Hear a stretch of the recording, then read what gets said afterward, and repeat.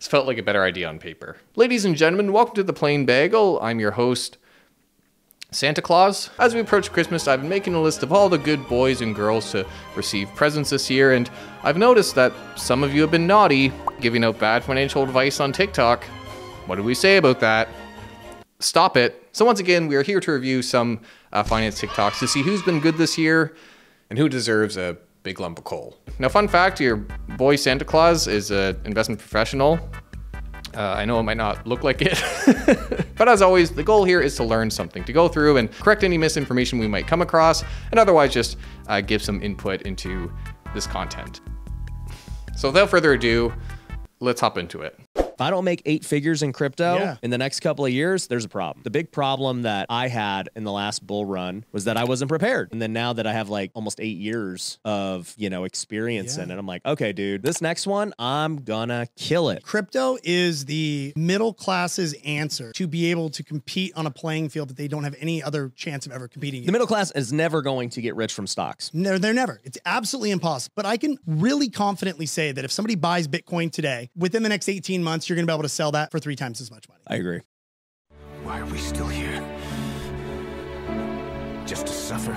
We are so back. I do agree that stocks don't really make people rich. If you define rich as being like fast cars and yachts and stuff like that, it's still incredibly helpful and definitely something people should strive to do, but it's not a miracle worker. It can only work with what you put into it. Even still, that doesn't mean that Bitcoin or crypto is the answer to getting rich. It's really fallacy to use the historical growth rates of stuff like crypto and Bitcoin when they've gone from obscurity to more mainstream adoption, that to some degree is going to repeat itself into the future to a point where it's going to elevate an entire middle class to the kind of wealth that these people are probably alluding to. And you should never treat a single investment that you're, say, holding in a brokerage account as your lottery ticket. The moment you start treating investments like that, you're just gambling and you're really setting yourself up for failure. So just something to keep in mind. I'm sorry, I have to take this off. He's a fake! Yo, all right, I'm looking for a call entry point right now. From what it looks like, the technicals look like the chart is going to go to the moon, and yeah, from what I can see here, definitely set up for a rocket ship emoji straight to Mars. I am going to entering calls right now. All right, we're entered in. Whew, okay, see where this shit goes. Why won't you move? Move! Wait, I think that's what we needed. I think we're up. I think we're up good. Hold on. Woo! Let's go! All right. Come on, a bit more. Fuck. Come on, just another pump. Let's go! That's what we needed. That's what we needed, baby. All right, right now we're up 50%. All right, I'm scaling out. Holy shit. All right, scaling out right now. I'm gonna alert this to my Discord. Scaling out 75% of my contracts. Holy, all right. I'm gonna leave a few runners right now. And we're out of this trade. Holy! $1,200. 5 minutes. Jesus Christ. Did everyone in the Discord catch that? Good shit. Wow. Straight to the naughty list. Nothing but a coal in your stocking this year. This is like the dystopian future of finance content on social media. I do like the cheeky Discord shout out, slipping in a quick advertisement there. But I hope it's clear that outside of this probably being very much fabricated, this is really just structured gambling. It feels like you're doing analysis, but this level of kind of simplified technical analysis, there's really no merit to it. It's just a focus of people trying to sell a course or Discord groups or whatever, because it feels like a very simple yet sophisticated way to make money with stocks when it really isn't, which is pretty obvious when you see how traders on social media will react to making a bit of money. It's not like, oh, that was a expected outcome. It's, oh, thank God. The e-cigarette and vape market is projected to grow by an astonishing 30% from now to 2030. That means it's projected to be one of the fastest growing markets along with AI, microchips, and solar power. The stock we're talking about today is a penny stock out of Florida, and if you don't like sin stocks, then this one's not for you. But if you're here to make money, the stock is Kaival Brands, ticker symbol KAVL. They're already working with giant retailers such as Circle K.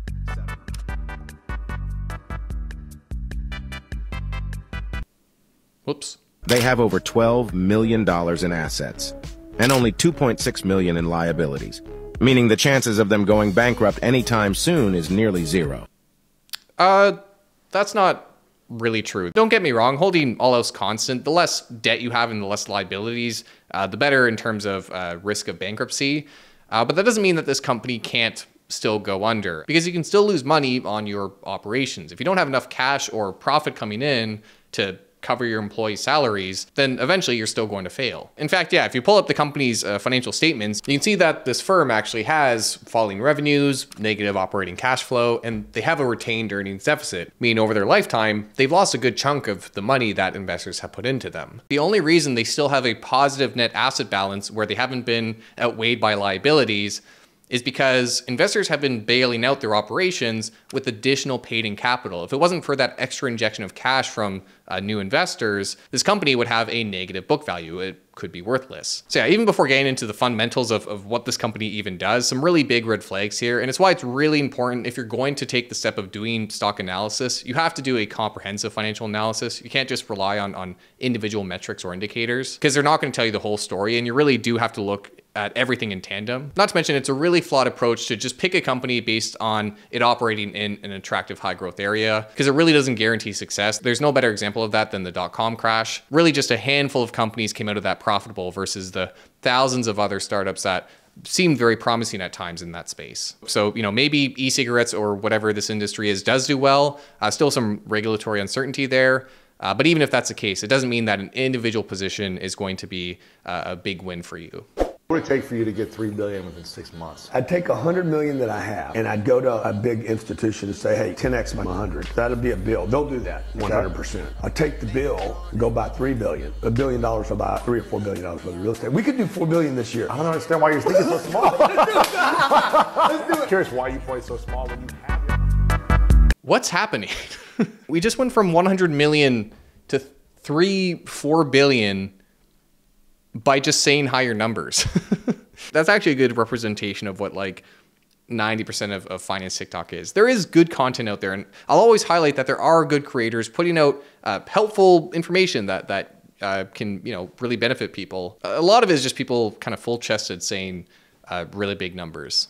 What's a piece of information that you learned that feels illegal to know? The infinite banking system. Credit card debt, for example. Instead of paying the 18 to 20% interest on that credit card debt, what you do is you put your money into a whole life insurance policy and you borrow against the cash value and you pay the credit card off and you pay off all your debt. Now, you were going to pay the 18% anyways. So instead of paying the 18% to a credit card company, pay the 18% back to yourself. And now what you're doing is you're paying yourself the interest versus a bank. But meanwhile, that cash value is uninterrupted, which means it keeps growing. It's as if you never took the money out. Why? You didn't take it out. You just borrowed against that amount from yourself. This is what some of the wealthiest people on the planet do, including banks. It's one of the smartest ways for you to grow your wealth, for you to become your own bank and be dependent on only yourself. That's definitely not true. Insurance agents have been popping off on TikTok about insurance products, really sharing a lot of misinformation. And if you aren't familiar, infinite banking, whole life, IUL, all kind of the same family of products. And all it is, to be blunt, is expensive life insurance. The premiums are 10 times that of a term life policy. I don't know how you go about paying off a credit card debt by entering a life insurance policy. If you're in credit card debt, you probably don't have the money for that premium. Now, if you're unfamiliar with how whole life insurance works, the basic idea is that you pay a premium to the insurance company, again, for life insurance coverage. It's a permanent policy, meaning that unless you have a different term, you'll be paying premiums for your life up until the day you die, at which point the death benefit will be paid. But part of your premium, outside of covering the fees charged by the insurance company, will go towards what's called the cash value, which you can borrow against. You can technically withdraw it, although there's a big caveat to that. And while it's in the account, yes, you can gather dividends or otherwise have an investment product. And while it's in the account, it grows tax-free. So it's not being taxed on that growth. But there are a lot of things that make this really inappropriate for a lot of people. You see, a lot of agents will tout the benefits of that cash value aspect and the idea that you can borrow against it and that's all tax-free, whatever have you. But what they don't highlight is that, yes, you can borrow that money. Technically, you're just borrowing from the insurance company. That's still likely going to be a net cost for effectively using your own money, because you're not paying the interest rate to yourself, you're paying it to the insurance company. It'd be like buying a house so that you can get a home equity line of credit. Also, anything you withdraw without surrendering the policy will reduce your death benefit, so you don't get your cake and eat it too. You either get the cash value or the death benefit in many cases. And instead of all this, if you need to use your own money, you could just not buy a whole life policy, invest the money, and then use it. Now, there can be a tax benefit for really wealthy people, which is why, these insurance agents will highlight, oh, this is something the rich are doing and the wealthy are doing. Yeah, because they're rich and wealthy. That tax benefit means a lot more for a really wealthy person than it does for someone with credit card debt or someone who, is just starting off with investing. At the end of the day, whole life is insurance. And while there might be an application for very wealthy people, it is not a method for the average person to build their wealth. For most people, it's going to make a lot more sense to take out a term insurance policy that's going to cover your needs if you were to pass away. It's going to save you a lot more money. And then you can invest the difference into your own cash value account, your own brokerage account or whatever, that there aren't any terms about accessing. Better yet, you can utilize tax advantaged accounts to also gain a tax benefit using this money. If you ever have an agent trying to sell you one of these policies, just ask them how much money they're making in commission from it, because you'll see why it's such an expensive contract. So what is the easiest way to make $10,000 per month every single month with Forex trading? Really simple. All you need to do is get funded $200,000. So first step, easy. Just a small loan of $200,000 from mom and dad for your Forex day trading. In order to do this, you're going to need some help. So this is where you can get something like our E8, which will help you do this automatically. After super that, convenient. Once you're funded, all you really need to do is keep hitting 5% every single month, and that would equate to $10,000 per month. Sounds easy? Because it is.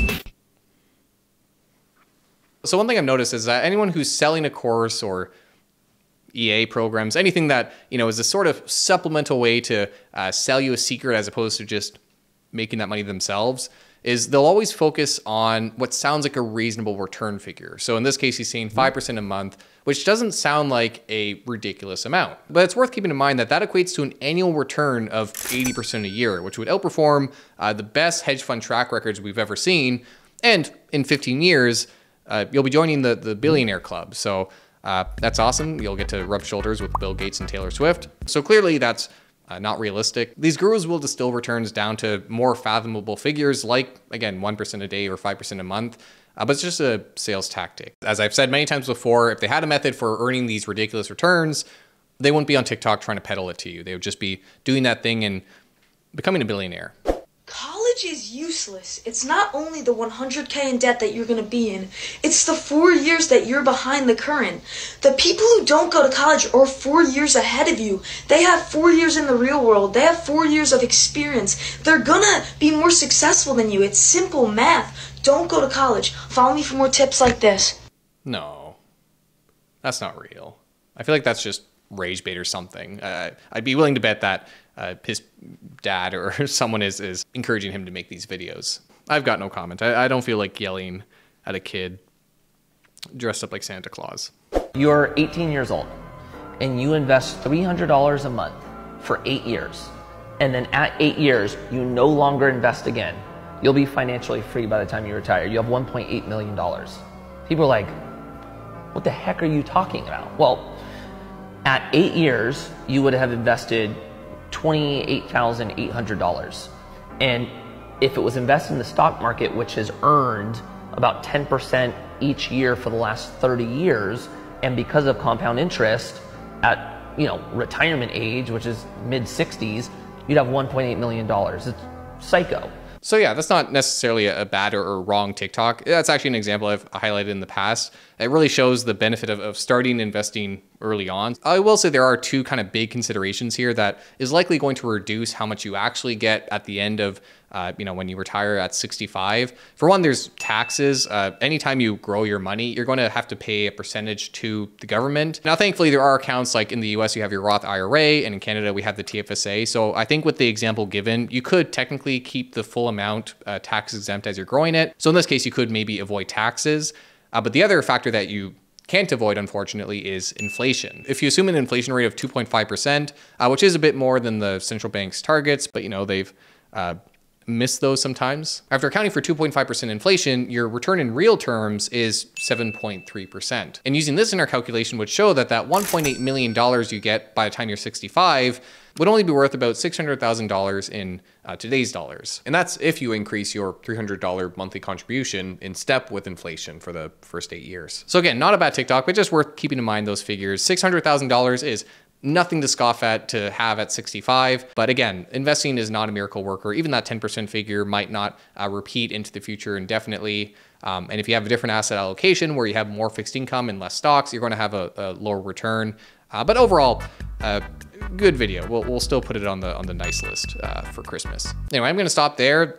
This outfit's turning into a sauna, but thank you for joining me today. I hope you were able to learn something as we went through some finance TikToks. As always, again, I do want to highlight that there are people putting out very constructive and helpful TikToks out there that give important finance details. But unfortunately, it tends to be a lot of people flexing their wealth and showing off fast cars and the like to try and sell you something. So you have to be very careful taking really anything you hear in the space at face value. But hopefully this video helped a bit. If you found it did, please do make sure to like, subscribe, all that good stuff. It does help the channel tremendously. And let me know your thoughts in the comments down below on any of the TikToks we watched today. That's everything from me today. And until next time, Merry Christmas.